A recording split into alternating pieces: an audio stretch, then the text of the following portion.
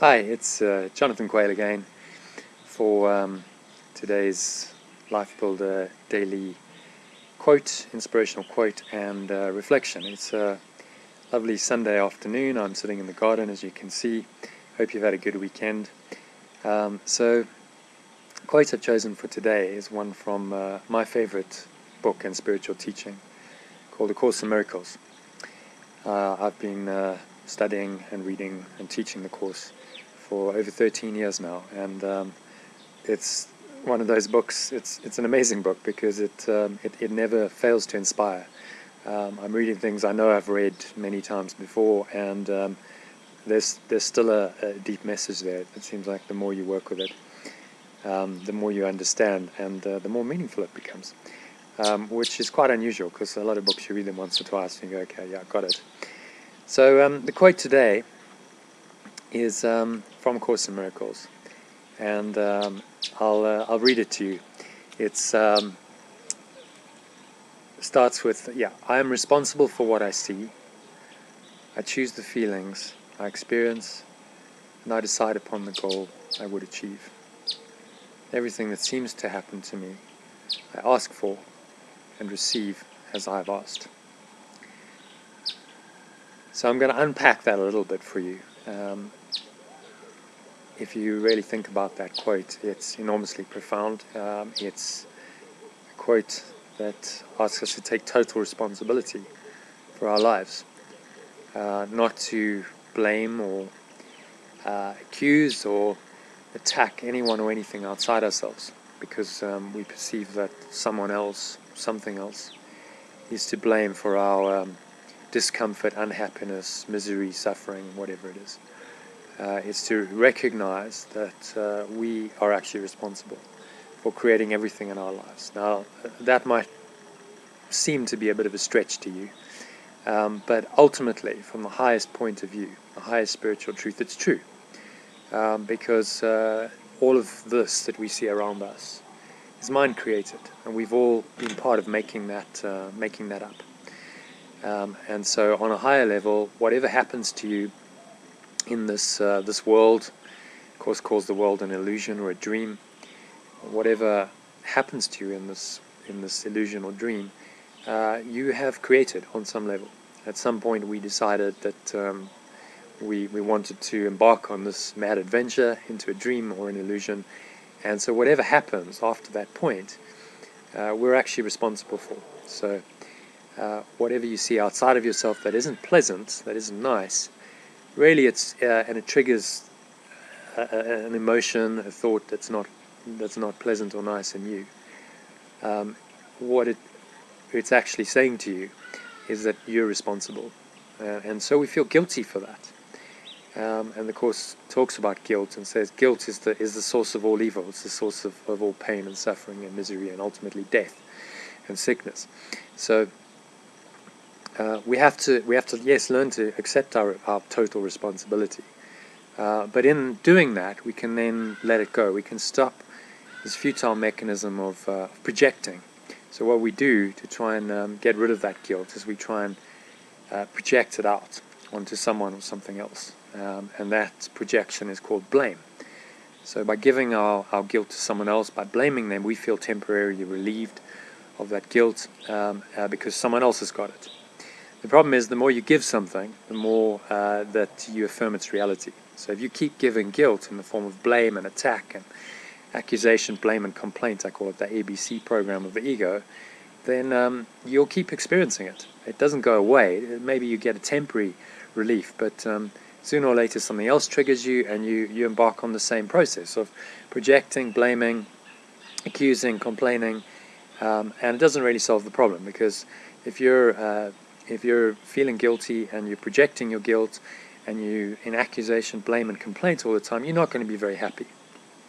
You probably know that by now. That's not a very happy state to be in. So what's the alternative then? Well, by taking total responsibility and saying, okay, so this is ultimately my creation, my miscreation, if something negative has happened. You can also then choose, because you've taken responsibility back into your mind, you can choose also to let it go. So instead of projecting and making it real and embarking on this really futile process of accusation, blame, and complaint, which gets you nowhere except more misery, more pain, more suffering, more unhappiness, you can go, okay, so I don't have to do that anymore. I can let it go. I can choose to see this whole program. I can choose to see what's happening, observe the guilt as it arises, observe the temptation to project that guilt, to accuse, blame, and complain someone else or something else, and go, I'm not going to do that anymore.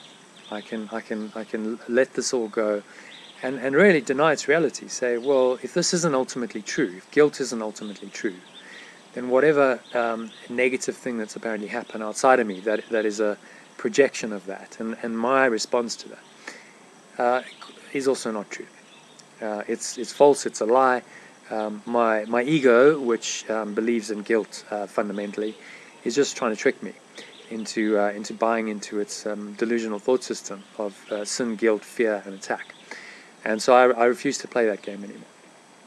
And in the end, this is your only hope in this world, where we continually do get challenged. Things outside ourselves ping us every day. Something happens, ping, ping. You have a conversation that's not nice. Someone makes a nasty remark at work. You get passed over for a promotion. Your more serious things happen. People die in your life. Your partner leaves you. A business deal fails. Whatever happens, there's all kinds of things that can go wrong in this world, as we know.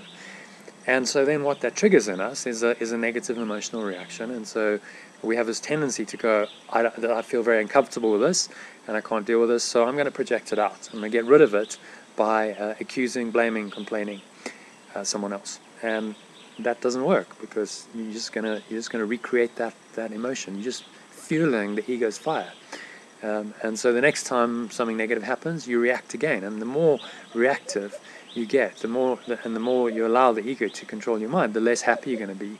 And then you seek for other solutions. Then we start to look for ways out of that pain that are not changing our mind, because that's the only real way. So we might drink to excess, we might take drugs, we might go shopping, we might watch TV, we might get addicted to sex or porn. Whatever addiction it is, it's just a symptom of this underlying problem, which is in the mind.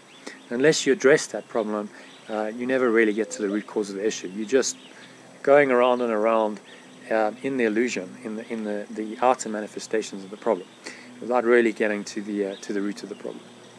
So, if what I've said to you makes sense, I'd like to invite you to attend a free webinar that I'm running this Thursday, in which I'll unpack some of this thinking, and I'll be doing a 10-step letting go process, which really shows you how to let go of anything, any stressful, negative thought or emotion that you can encounter, that you can experience. This process can help you to let it go, and really apply this philosophy that I've just given you. It's actually quite a simple philosophy, but to do it is not easy, because the ego has a tremendous power. We've given it power because we've listened to it for so long, and so we need a process. We need tools. We need processes, techniques to help us to let it go. So join me this Thursday evening at 7 p.m. UK time, 8 p.m. South African time, for this free webinar on how to let go of any negative, stressful thought or emotion in minutes, sleep better, and find your flow in life without having to spend money on alcohol, pills, or therapy pills. That's the full title of the webinar. So if it appeals to you, you can go to THEAOLG.ONLINE. That's THEAOLG.ONLINE for more information, and you can book your place there. And I hope you'll accept this invitation and join me. I hope to connect with you on Thursday evening. So just a quick note about where I want to take these daily inspirational quotes and reflections.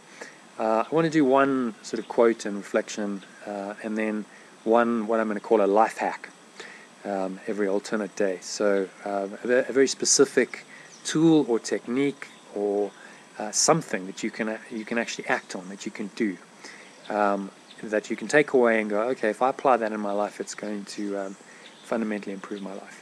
So we'll have one sort of more philosophical quote and reflection, which you need, and then one more practical, what I call Lifebuilder life hack. So tune in every day. I'll be doing them every day, except Fridays. I need one day off. Friday's the day after my webinar. I've got a lot to do, so Friday I'm going to take off, but every other day there'll be one posted on the Facebook page. If you go to lifebuilder.com, you can like the page and you'll get notified about all the posts. I'm also posting it on YouTube. And go, if you'd like to sign up to my mailing list and you're not on my mailing list, go to my blog page. So it's Jonathan Quayle. In fact, just go to jonoquayle.com. jonoquayle.com, jonoquail.com, and you can sign up there. So I put all these URLs in this post, and you can see them on the screen now.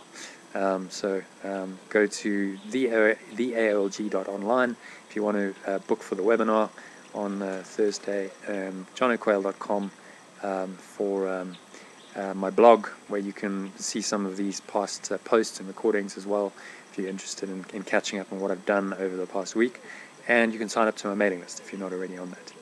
So thank you for listening, and look forward to connecting with you again tomorrow. Have a great week in the meantime, and a great rest of your weekend. Thanks so much for listening.